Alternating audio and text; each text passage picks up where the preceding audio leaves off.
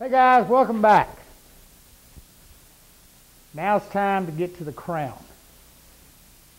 Now before we do, I want to finish up our moldings so I can show you that. Now remember I told you how we glued the little wafer in? Well, I kind of did it a little bigger than what we need, so you definitely see how to do this. It's very simple. So let's take a look at that, and then we'll get it to our crown. Okay, obviously you can see I kind of left my wafer slightly large. And remember I told you to leave the little center point, because this is how we trim them down. We don't want to get too complicated. Now again, you don't have to leave that much, but I just want to emphasize. Take your same Forstner bit and drill it down.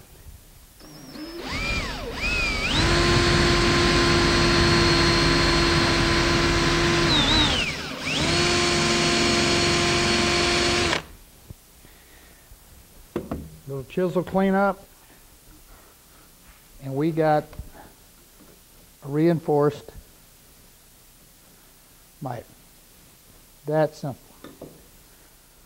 Okay, can't get any easier than that, can it? Okay, now let's get to our crown.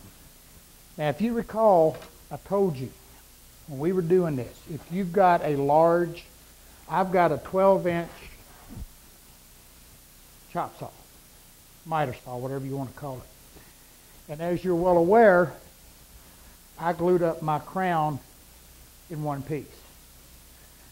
But I also told you if you didn't have a large chop saw, not to do that. Because your table saw is not going to be tall enough to cut this. But we can cheat a little bit if you got a 10-inch saw. So we're going to come back and look at this crown. Okay guys, what I've done is I've turned the case upside down.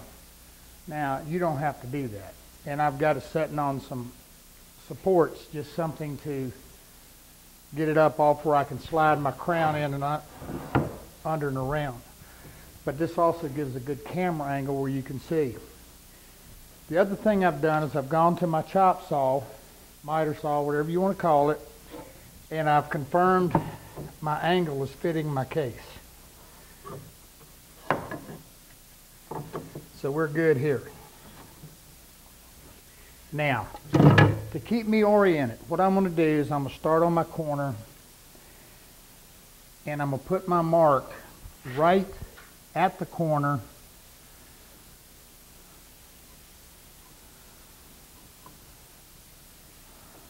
and I'm going to put me a little scratch line to make sure I don't cut it in the wrong direction. You can do that pretty easy, you know. Now the first thing I'm going to do is I'm going to fit this one corner. So I'm going to go to the chop saw and make my cut to start the crown. Okay, I've made my cut and I'm fitting well. I'm ready to go here. So what I'm going to do now, this is my critical one, because this is the one I got to have just right. So what I'm going to do is I'm going to make my line, make my mark. Now the thing we have to remember, we're going to be cutting in this direction. But this is the point right here. This is our critical point where we're going to pass through right on the point. And that's also going to be the easiest point to see with the crown made up like this. Let's go to the chop saw and look at it. All right, with my chop saw at 22 at my angle, which is 22.5, I actually want to cut this just a little bit long. I don't want to cut it dead on the money on the first shot. So I'm just going to cut it. And here's the cool thing about the crown and this and the way this is glued up. I've got a straight edge that I index off of. It's just a straight chop. Except that I've got to just go my 22.5 degree angle is the only angle I got to worry about.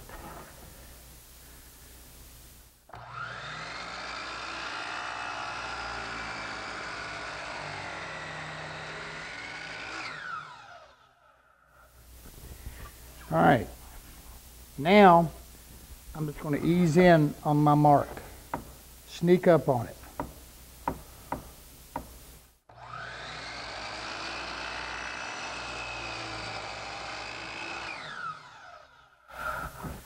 Now while I'm here, I'm going to go ahead and cut the other angle. Okay, I'm fitted up and I'm looking nice. Wasn't difficult. I'm going to cut it off to length. Then I'm going to show you how I'm going to glue it. Then we're going to go look at some other ways. Okay guys, time to glue it. Now I'm not going to glue it on the case. Now I'm probably going to hear about this a little bit, but I'm not going to put a biscuit in there. Here's why. To clamp this is difficult. You got to rig up all kinds of things. Here's a little tip you can do. What you can do is set this in here, and when we clamp this, I'm going to be clamping it right here down to the bench. But what I can also do is take me some long screws, put them out here, partially in,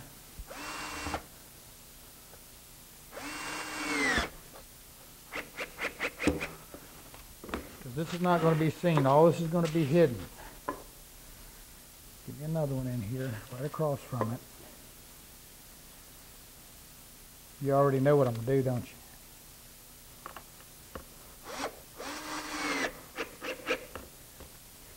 Then when I clamp this, once I have it clamped, what I can do is I can come across that a little bit and get me a little bit of cross pressure,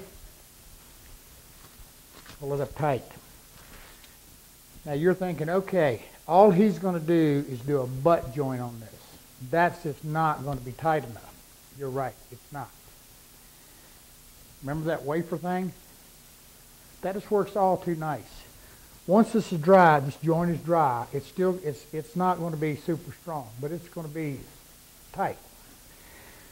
We'll take all of this off, and then we can drill it, and we can put a larger wafer in there. Now comes the issue of our crown. How do we reinforce that? Back up underneath here, in here, you can do a lot of whittling and whatever and make you a little wooden caul, because that's not seen either, nor does it interfere. This top corner right here does. This is our fit point. But I'm going to tell you what, and I got this from an old piece of, I mean, this thing is really old. And what they did is they took a piece, they look like a piece of burlap.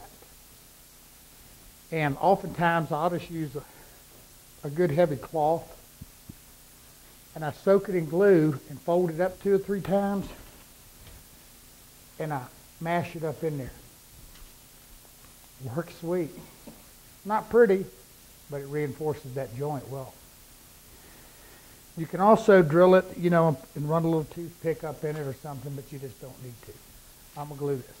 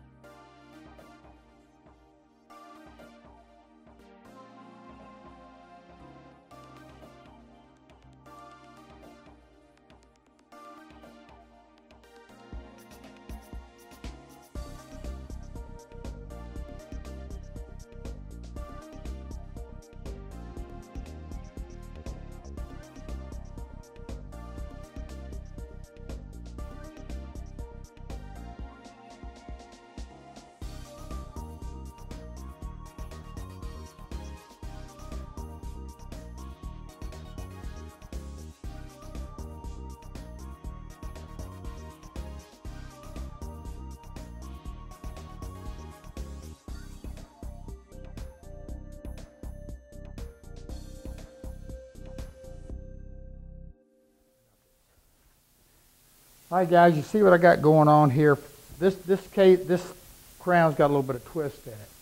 Kind of one of the issues with having this stuff lay around. Anyway, and what I can see is I'm tight here, and I got just a little wee gap there. So what I'm doing is picking up on that, and it's going to ease me a little wedge in there. Once I get this joint tight, as well as that one, even if I got a little bit of twist to it, when it goes on the case, it'll pull itself back into position. So I'm not going to worry too much about that.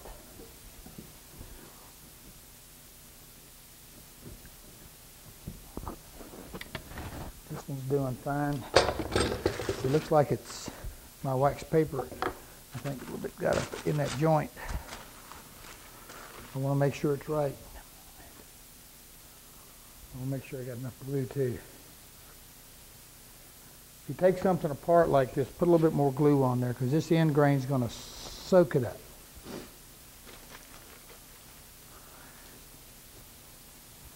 Now you can see the problem here. See where this has got a twist to it?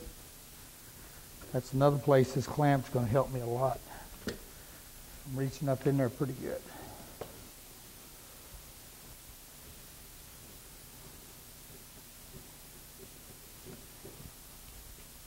You know, something else can cause like this is, even though we've glued this, see I took that loose and I've loosened this one.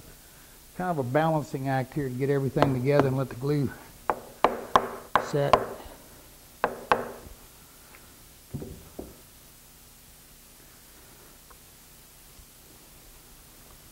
All right, I'm tight there.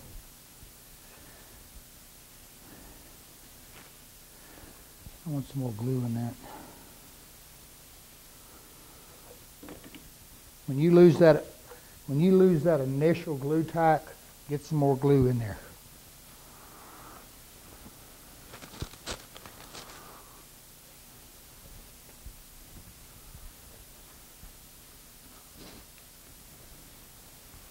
That suction from that glue will actually help hold it. And then once it sets and we get our reinforcements in there, it's not going anywhere. All right, I'm gonna let it dry. Everything's getting tight.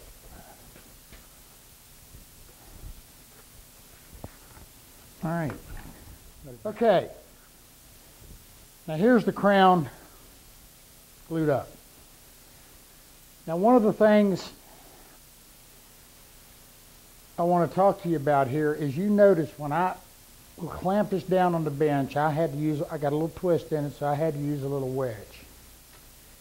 And I did my screw thing and I pulled it, and one corner it wanted to pull away a little bit.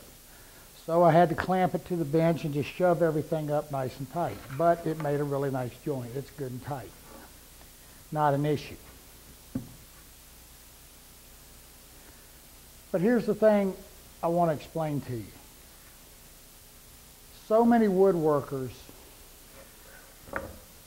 want you to give them, do exactly this, and it will work. That's not woodworking. That's not reality. Every piece of wood will behave a little bit differently.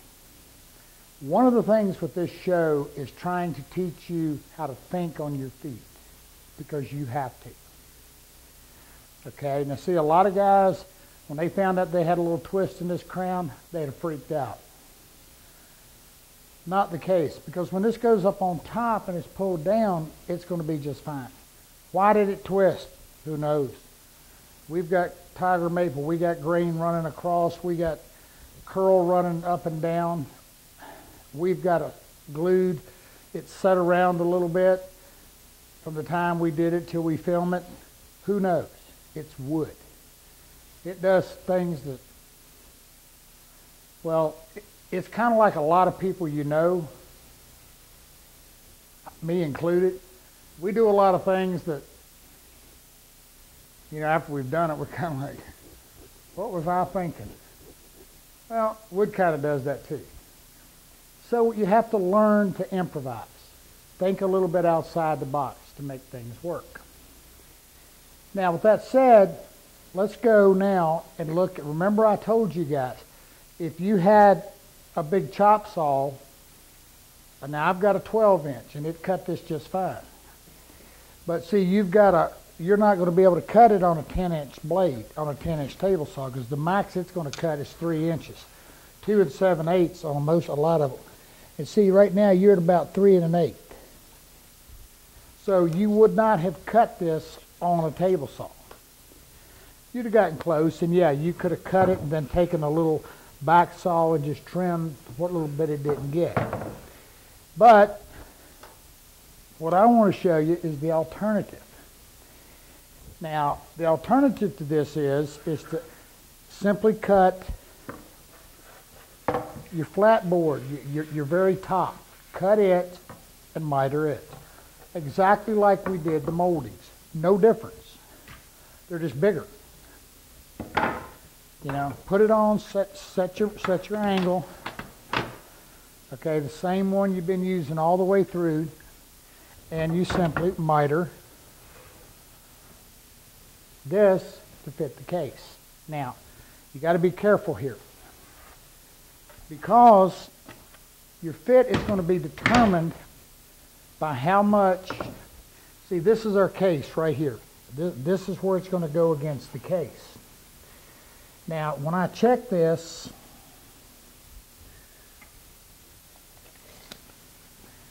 I'm at 2 13/16. You might be a little bit different, and that's okay. But what we want to do is make sure that we have enough space from this point out to overhang, and so that we have room to get the crown in.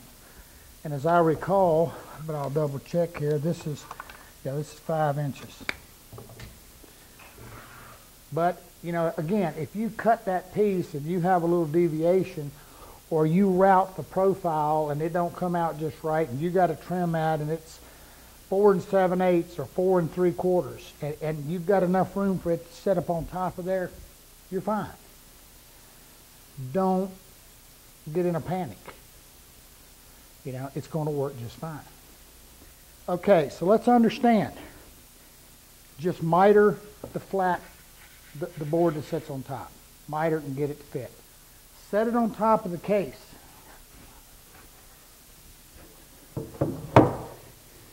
You know, you can reach in here and put a clamp on it and make sure you're even out here going around your case. Now you can fit the crown.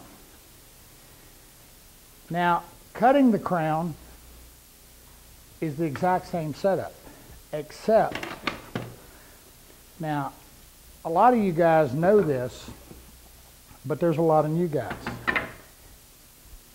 You can try to set this on 22 1/2, and then try to set your back angle and all of these things. What a pain. What is it, guys? It's 31.65 or something to make that, except, no, that's on a 40, that's if you're doing the 45. Anyway, here's the fastest, slickest way to do it. Use your miter gauge. Make sure you've got a tall fence. If you don't, screw one on. And set this crown on exactly like you're going to be cutting it. No different. Exactly like it's going to set on the case. In other words, what I'm telling you is make sure that when you set this up against that, you're not like this. You're setting dead on your flat of the 45 you cut. Make sure you're flat down here. Then cut it. Because this is what that does is just automatically sets your it sets your angle. Except we got a problem. I'm in the wrong direction. And I'm making a big emphasis over this so you get this. When you cut this, let me show it to you.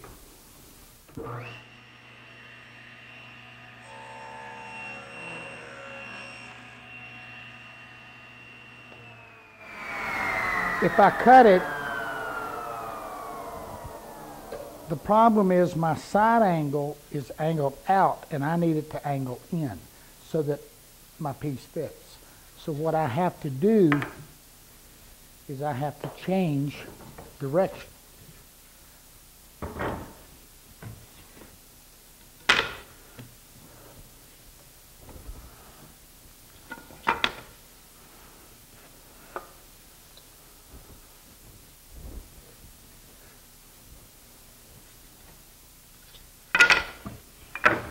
Now, let's watch what happens. Now here's the other place you have to be careful. Watch this though.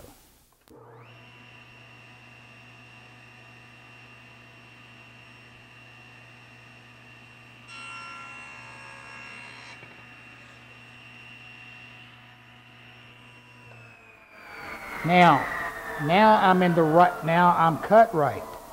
But my long point, which is my top, the upper point right here, is when I make the cut, it's on the bottom. It's down on the fence, down on the saw to get it right. Okay, to cut the opposing corner and your other side, I had to switch miter gauges because I got that metal fence and I really don't want to put that into my saw blade. But this is what, on a table saw, that's what will give you your cut. Now when you cut this, make sure the piece you take off the end, make sure you've got enough that when you go to fit this, you're not going to have an issue. You got enough length. See what I'm showing you?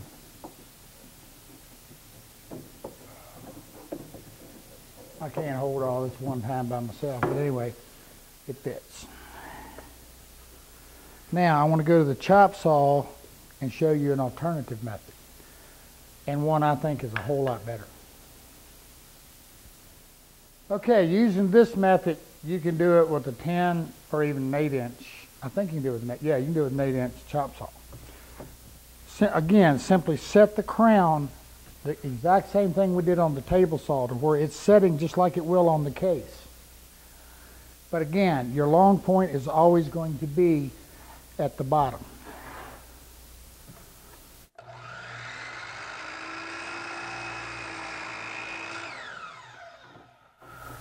And see, this would set on the case just like that, long point to the top.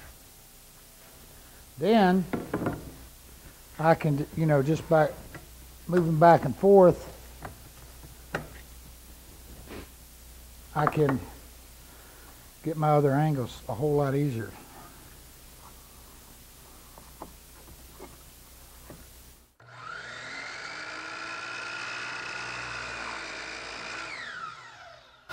Now you see what I'm showing you? What you got here, if you do it the opposite way, again, see how this angle is always wrong?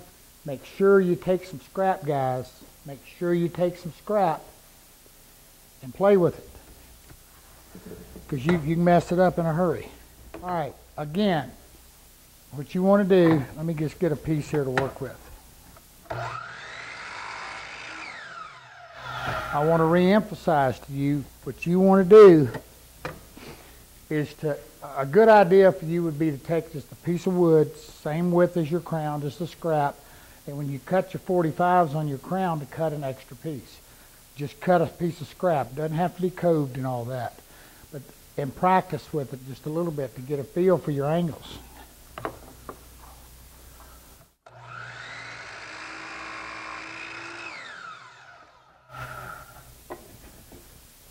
Because they're not hard to mess up. See what you got? Then, to get your angle the same over here, it's just it's the same exact setup. So just make sure you don't get your, just make sure you don't get your short side and long sides messed.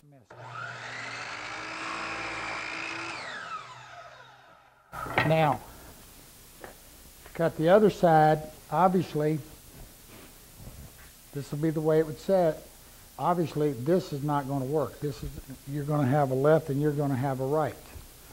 Okay, so to get this, we got to go the opposite direction.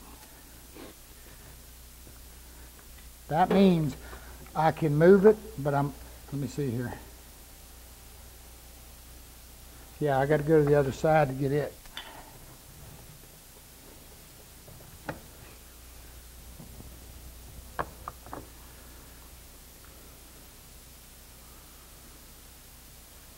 I got to flip it. See, I got to think about it. I got to flip it, and then I got to come this direction. Now I'm standing back out of the way, so you can see this. Can you see this? And this isn't the safest way to do this thing. You can clamp it right here if you want, but I'm out of the way. Normally, if I'm in front of this, I've got a good grip and I'm in control. I'm a little bit not quite that way here, so don't you do this.